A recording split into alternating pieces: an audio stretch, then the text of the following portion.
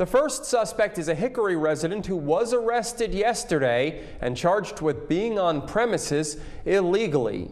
He was placed in the Catawba County Detention Facility following his arrest and was scheduled to appear in court today.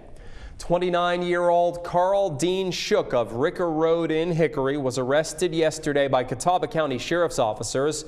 He's charged with sex offender unlawfully on premises and misdemeanor larceny. Shook was jailed in the Catawba County Detention Facility under $25,500 bond.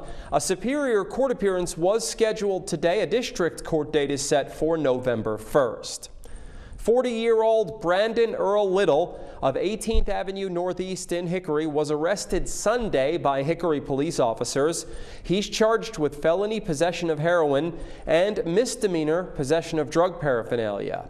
Following the arrest, Little was jailed in the Catawba County Detention Facility under $5,000 bond.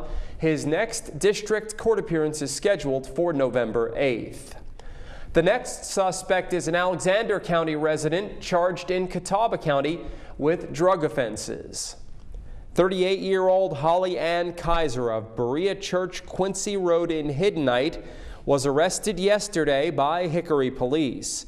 She's charged with possession of methamphetamine and possession of drug paraphernalia.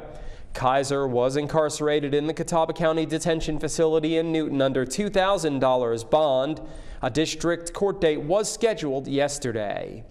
38-year-old Christopher Scott Travis of 22nd Street Southeast in Hickory was arrested today by Conover police officers.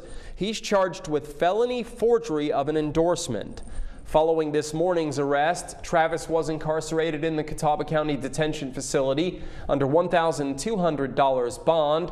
A district court appearance is scheduled for November 17th. Reporting for WHKY-TV News, I'm Rob Eastwood.